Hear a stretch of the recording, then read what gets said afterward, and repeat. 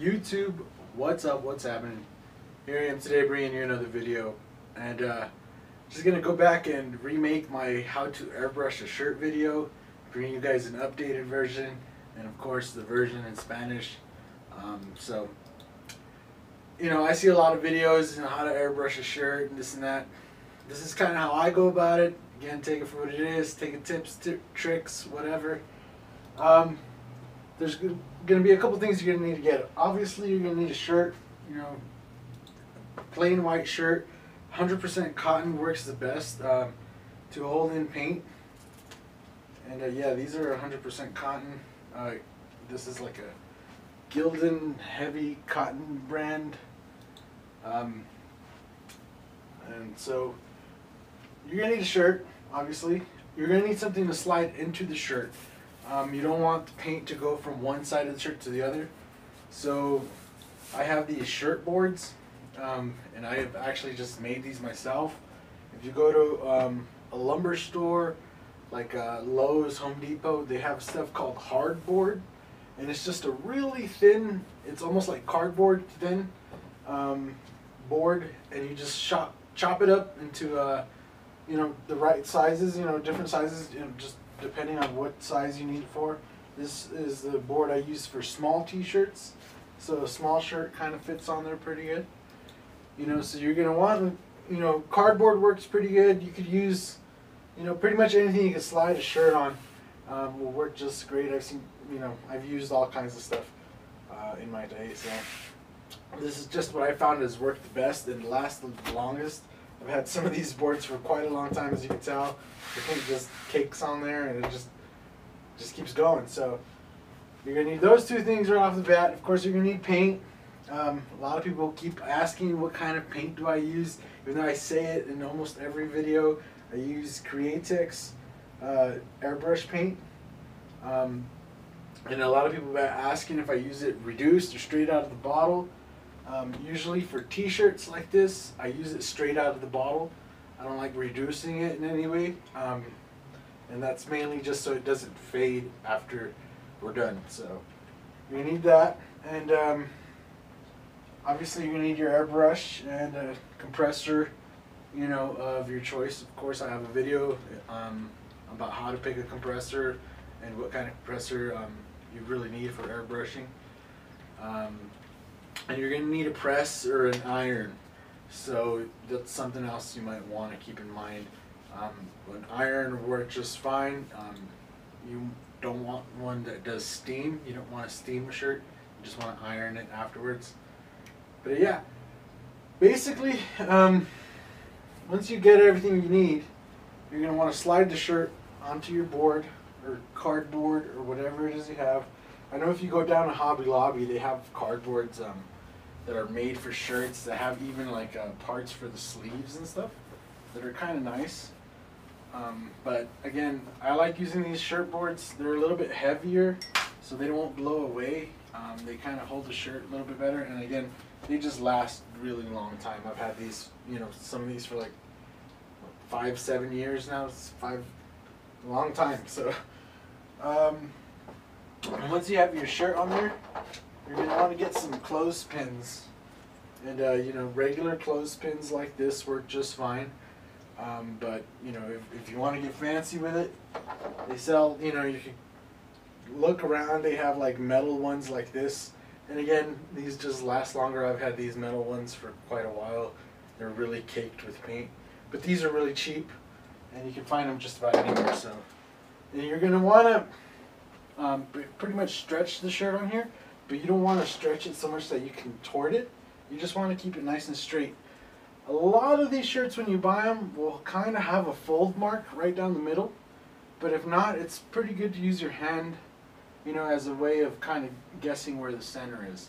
You know, I'm pretty good at it because I've done this for a long time, but you know, if you need a good idea, you know, measure off the neck and, you know, the sleeves here, and just try to get it on there nice and straight.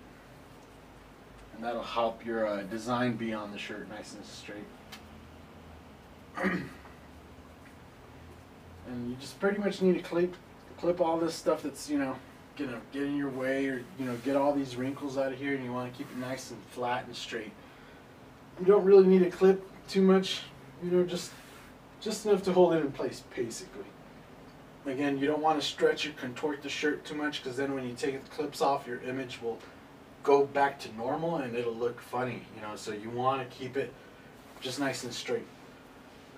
Next thing you want to know before you even paint anything is most shirts, when you wear them, you know, as you can see here, this area of the shirt here is kind of on the curve of my body. Your body is not flat, you know, it's not like a board, you know, it has a roundness to it. Even if you're skinny, you know, your body has a roundness to it. So even on a small shirt like this, you want to give yourself maybe like a hand, like 4 fingers, you know, on each side, 4 fingers off the top too. You know, if you want a centralized design, you really want to give yourself at least 4 fingers off of your collar here, so that'll kind of give you a good area of where to put your design at. And anything below that obviously looks pretty good. Again, anything on this area, it's just going to kind of bleed off to the edges. So you know, keep that in mind when you're painting. If somebody asks for something they want down the side, you really want to put it somewhere right here. You don't want it, you know, down this, because then it's going to kind of be over here somewhere. Okay. So next thing, obviously, is you're going to need your paint. And so for this shirt, we're just going to do a simple name design. Again, if you need to use stencils and stuff like that, I have videos showing how to use stencils and how to make stencils, and you know, the different kinds of stencils. So you know, go and check those out. But for this shirt, we're just going to use we're just going to do a simple name, and you know, we're just going to use a couple colors, and just to give you a good idea of kind of how I go about this. So I'm just going to load up some blue, and then, you know, we'll get started.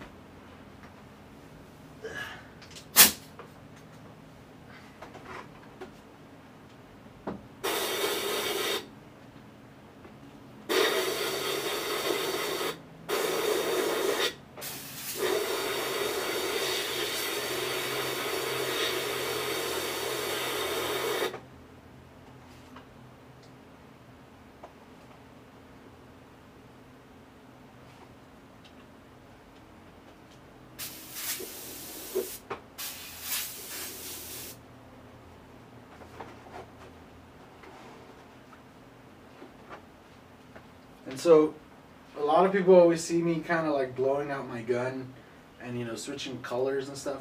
And so I have a bottle, just a regular Createx bottle that, you know, I had already used the paint out of, and so I went and washed it out.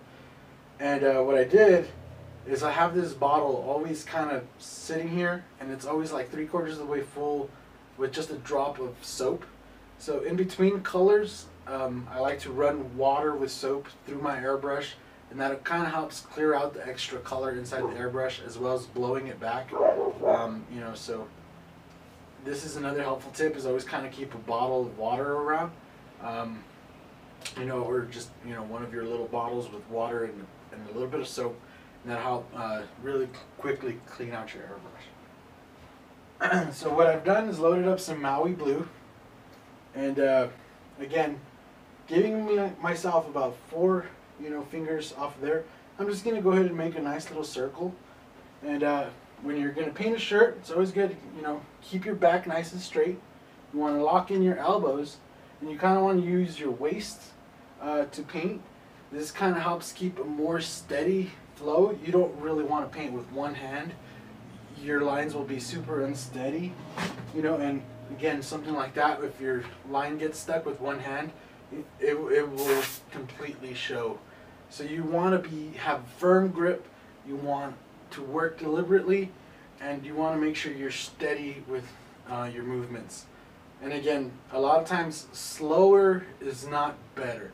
So if you're going to make a line, pick it and do it. Don't think about it while you're doing it. It's kind of the best way. Be deliberate.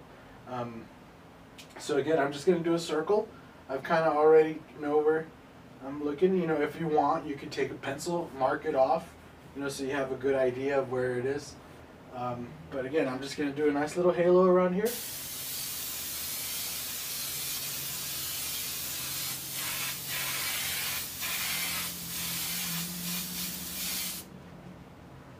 It's a simple little halo. Again, if you've used my how to airbrush videos, you should know, how to make it a nice little blurred outline. But just to add a name, I'm just going to add a little, like a ribbon. Again, really blurred out, nothing really detailed or anything like that.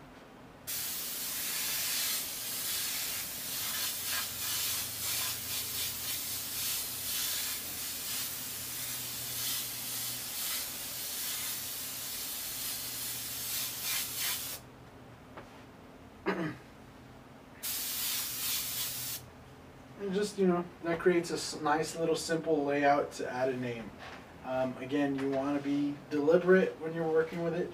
You do not want to cake paint onto the shirt. There is no need to completely saturate the shirt with paint. It's okay if it's just kind of on there lightly.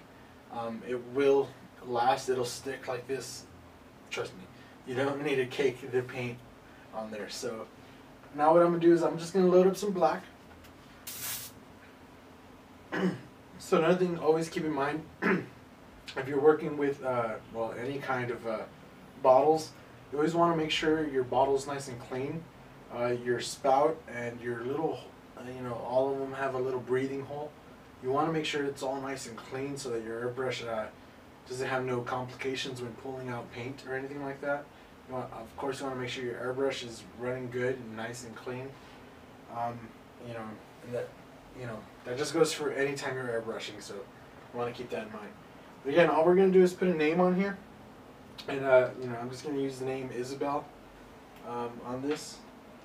And yeah, again, if you've watched my how to airbrush script lettering and other videos, you have a pretty good comprehension of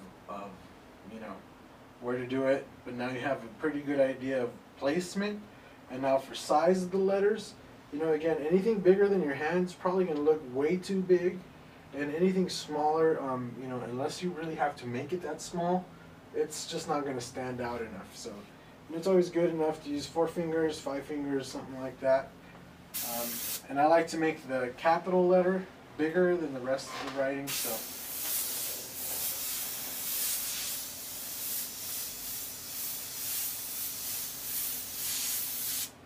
as you see, I just do a basic layout and then I come back and I decorate it. That's pretty much how I like to do it. I've seen other artists, do it in one stroke. Again, I like to keep it nice and clean and tight, so I don't like doing that, and I don't like getting too many fuzzies,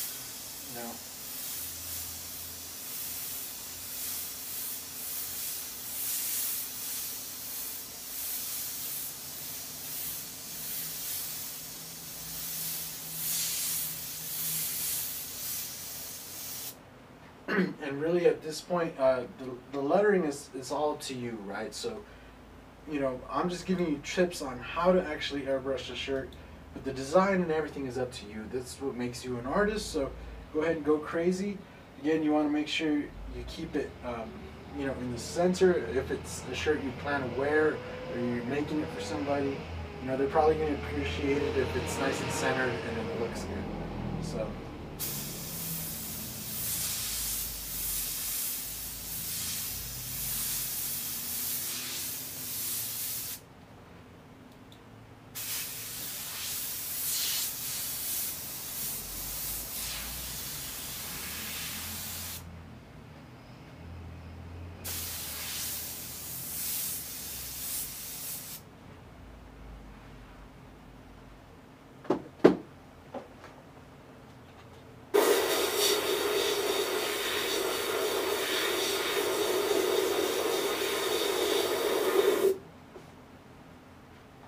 So now I'm just going to load up some hot pink and just finish out the design. I'm going to add a shadow to the letters and just a little bit of sparkles to it, just to give the name a little bit extra pop and give the design a more full look.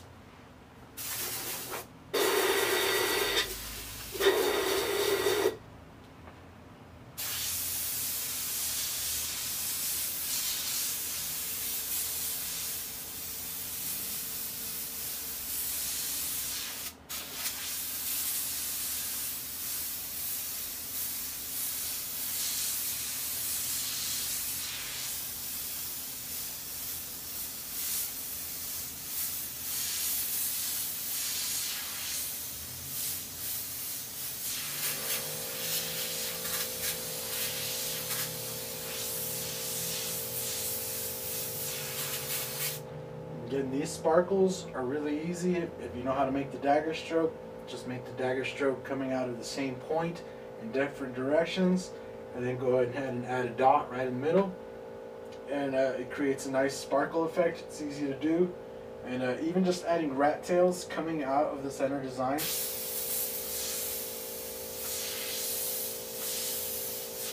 you know, just added a nice burst kind of effect going on.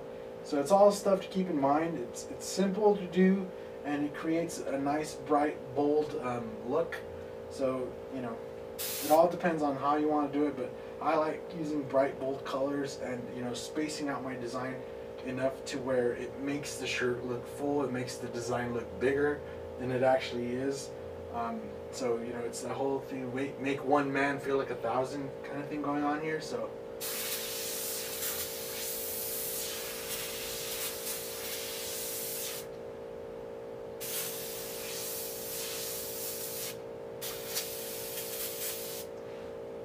and see, we've done all this at the bottom. Nothing says that we have to do that across the top. So all I'm going to actually do is add a pink halo going across the top over this, just to give the design some kind of break.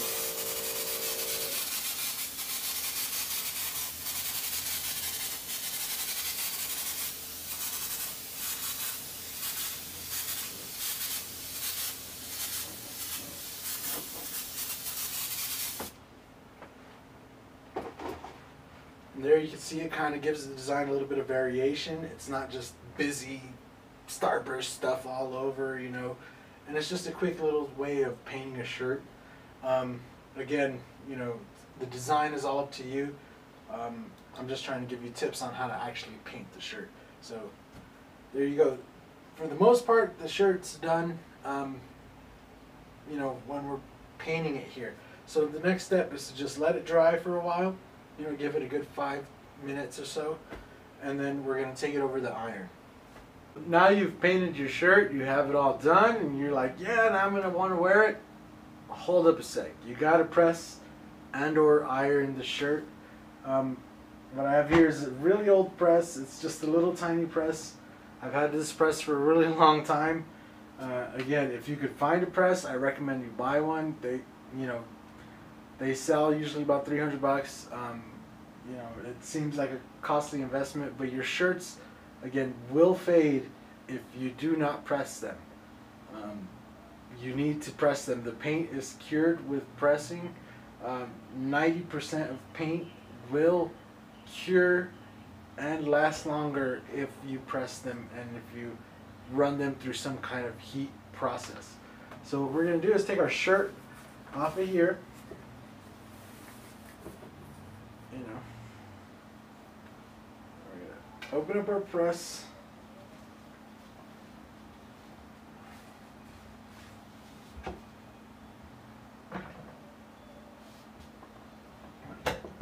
And you're gonna set it down. This press is set to about 350 degrees. You're gonna want to do about 350 degrees for about 1 to 2 minutes. You don't want to do it more than a minute at a time. If you do it any longer than that, you risk yellowing or browning the shirt, and you know, if you do let it go long enough, you will leave a nice black spot on the shirt. I've seen it happen. Don't burn your shirt. So that's pretty much it. After you're done pressing it, you know, you're going to want to go over the whole design, of course, but after you're done, you're good to go, and you could wear the shirt and it'll be good to wash. You won't fade, and you know, it'll last you for years. I've seen shirts that last, designs that last longer than the shirt, where the shirt is falling apart and the customer will bring it back and be like, can you make me another one? I really love this shirt, but the shirt's not lasting. Your design is great, but the shirt is falling apart. I have holes in it and stuff, but your design is holding up great. So, you know, keep that in mind. The better you press it, the better it's going to be. Don't burn your shirt, but make sure you do it. But anyway, if you like the video, give it a thumbs up. If you dislike it, give it a thumbs down. Helps me out either way. Subscribe for more videos like this, and we'll see you guys in the next one. Later.